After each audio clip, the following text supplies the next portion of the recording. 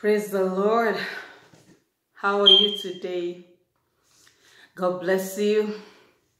And I pray that the grace of God will continue to uphold you and me. In Jesus' name. Amen. Today, by God's grace and by the help of the Holy Spirit, what we're going to be looking at is the seminary, make a man of God. Praise the Lord. The seminary makes a man of God. Does it make a man of God? So what is seminary? Praise the Lord. Seminary is an institution, an educational institution. It's a human religious institution or organization set up, educational organization set up by modern Christianity for the purpose of training church pastors and leaders or workers in the church. Yes, praise the Lord. That is seminary. And you know, this is not the church pattern in the Bible. It is not a biblical pattern. See, in the seminary you have to pay. I call it religious university. That is what it is. That is exactly what seminary is. A religious university for Christians. So let's look at what the Bible says about church leaders' qualification, and let's see. 1 Timothy chapter 3 to 1 to 4 and then 7. Praise the Lord. This is a faithful saying. If a man desires a position of a bishop, he desires a good thing. He desires a good work. A bishop then must be blameless, the husband of one wife, temperate, sober-minded, of good behavior, hospitable, able to teach, and not given to wine, not violent, not greedy for money, but gentle, not quarrelsome, not covetous, one who rules his own house well, having children in submission, having his children in submission with all reverence. Praise the Lord. And then it went down to say, okay, let me read 7. Moreover, he must have a good testimony among those who are outside, lest he fall into reproach and the snare of the devil. Praise the Lord. So we could see from here qualifications of church leaders like pastors, bishop, leaders in the church, deacons, also the church deacons. They have to be a blameless man. That's one of the first things. People that are spiritual minded, people that are full of faith and full of the Spirit of God. And you could see that in addition, for a pastor or bishop, in verse 7, it says that this person must have a good testimony among those who are outside. Who are outside? Who are the ones outside? These are the unbelievers. So you must have a good testimony even among the unbelievers. Can you see?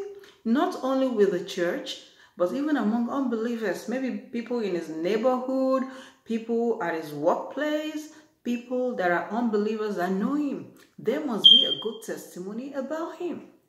But it's sad today that we don't have that for church qualification anymore.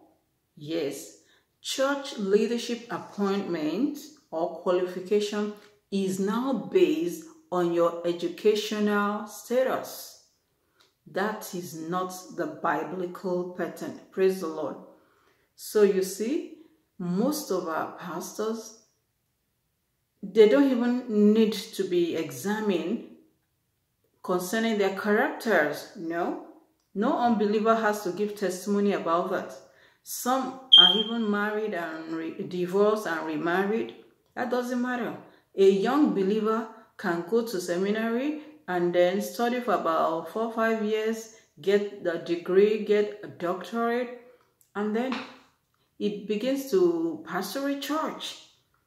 That is not the biblical standard. So everybody wants to have a title. Everybody wants to, have a position, a career. Praise the Lord.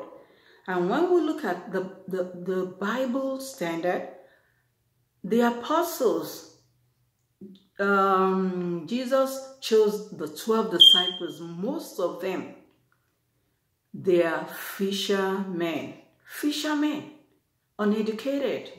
So, and they were spiritual men, walking with the Lord. They were trained. They suffered. They were, they were rigorously trained through teachings, day and night. They were always with Jesus, learning. That's discipleship. And when Jesus was going to die, he told them that when he rose from the dead, he's going to go ahead of them in Galilee. Then when he rose from the dead, he went to Galilee, and then he told them they needed to wait at Jerusalem to receive the power of the Holy Spirit. So church started with the power of the Holy Spirit. They received the power of the Holy Spirit before they started ministering. Praise the Lord. But today, that is not the qualification. That is not. The disciples, the apostles, they were discipled by Jesus. They were mature spiritually. They were not just babies. And even people around them, unbelievers, they know that this one, they are Christian. They know that they are followers of Christ. Praise the Lord. They were blameless men, holy men, full of faith, walking in the Spirit, and they were preaching through the power of the Holy Spirit, not their educational status. In fact, most of them didn't have any educational background. Paul, who had education as in religious, who was trained by some Pharisees, later when he got converted and gave his life to Jesus Christ, he said he counted all that dung, loss. So he had to be discipled again. So he was not using his educational, his religious education that he got from the Pharisees. He had to be discipled, trained by the Peter, Barnabas, and all the apostles before him. Yes, he had to submit himself to be taught. And then he went to Arabia. He was seeking the Lord and was there for about 3 years, learning under the Lord himself. Personal encounter with the Lord. Praise the Lord. But is that what we have today? No. You need an education to be qualified as a leader in the church. So, seminary is a modern and postmodern Christian ideology. They are accredited by government's educational standard. They are human institution. And how can an institution accredited by men produce spiritual men of God? It is impossible. Like Jesus rightly said, flesh gives birth to the flesh, and the spirit gives birth to the spirit. So, seminary can never make a man of God, can never make a spiritual man of God. Praise the Lord. So, since the modern organized churches have replaced discipleship with seminary education, seminary degree, the church leadership has become more of a career ministry, yes. in administration and business management, church business, rather than a spiritual position. Praise the Lord. And I pray that the Lord will help us. So church is now an institution, a career organization, business organization, or religious organization where people look for jobs. Yes, where people are paid. They have their salary. So they hire your qualification, they hire your pay. Praise the Lord. Praise the Lord. And, we can't really expect much because it's all flesh. Most of the training is flesh. And so whatever the product is flesh. And that's why we are having a lot of issues. Babies, spiritual babies, just get some degree, some certificate, and then they began to lead the church. And so babies are making babies, and so discipleship has been removed, has been forgotten. And the church started with discipleship.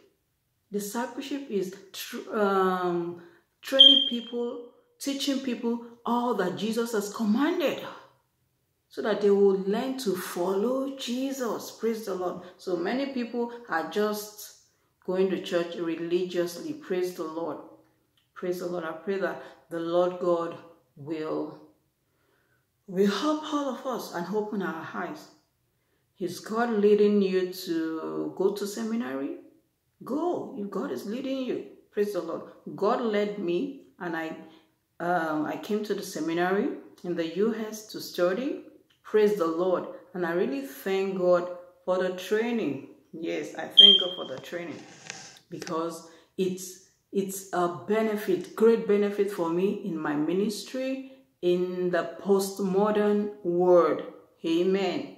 So for me, God used the seminary to prepare me for ministry in the postmodern, context.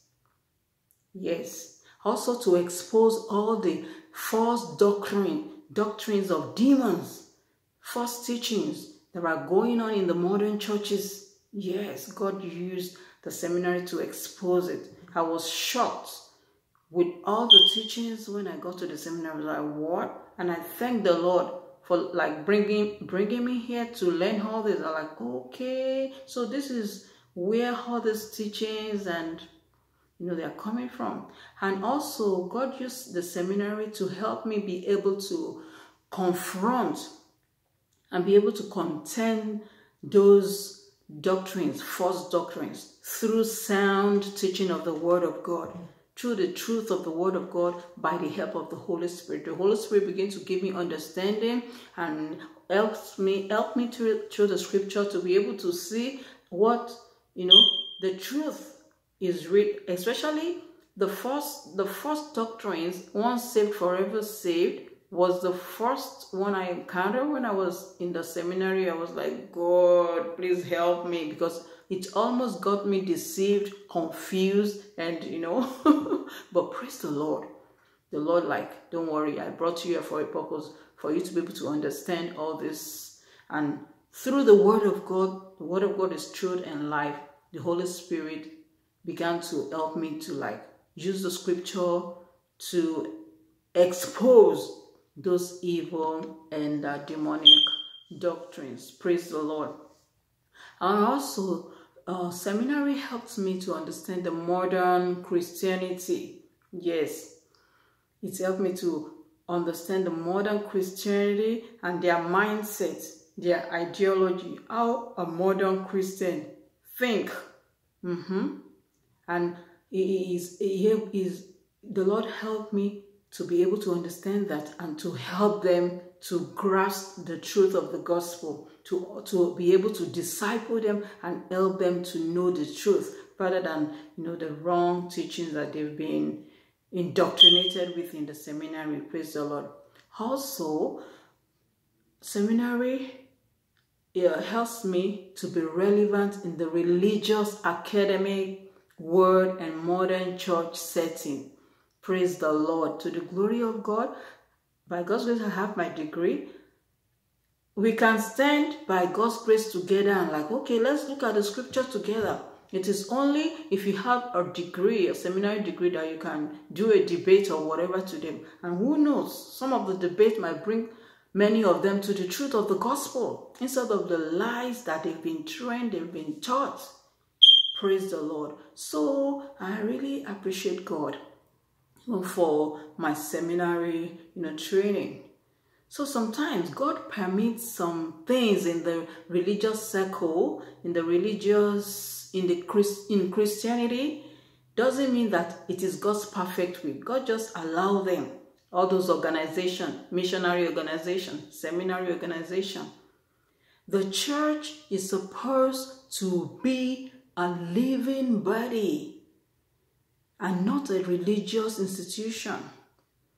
The church is supposed to be a living body, living organism, a family of God, kingdom of God, trained in righteousness, peace, joy, how to build God's kingdom on earth. But on the contrary, what we have today is not. Rather, the word we are copying the word. So I pray the Lord God will help us and be able to understand the seminary and know the truth of the kingdom of God. The church is still the body of Christ. Is no more a building. And praise the Lord, Jesus, the game is changed now. With the lockdown, things are changing. Jesus is taking his people, gathering his people, spiritual people, those who are walking in spirit, those who know him, those who have a encounter with him, is teaching them, is training them through his own end-time soldiers and end-time disciples, and preparing them for heaven. Because all the instituted churches are not preparing anybody for heaven. No. Most of them are just preparing them for their pockets. It's so sad. It's sad. And giving them hope, false hope of heaven. Yes. But I thank God, because now that lockdown, churches is going, the church, the body of Christ, the living body of Christ, is going back to the church pattern. Home churches, praise the Lord, gathering under the tree. Yes, it's a shift. There's a shift now. And all the mega churches, all the institution that has been put in place all this while, they are coming down. They are crumbling down in Jesus' name. So I pray the Lord will continue to help us. Are you there? You have not given your life to Jesus Christ. Please repent of your sin. Ask for forgiveness. Jesus died for your sins. Believe that he died for you. And confess him as your Lord and Savior. Call him into your heart. Ask him to be your personal Lord and Savior. And I pray that the Lord will continue to uphold you as you follow him in obedience. God bless you. Amen.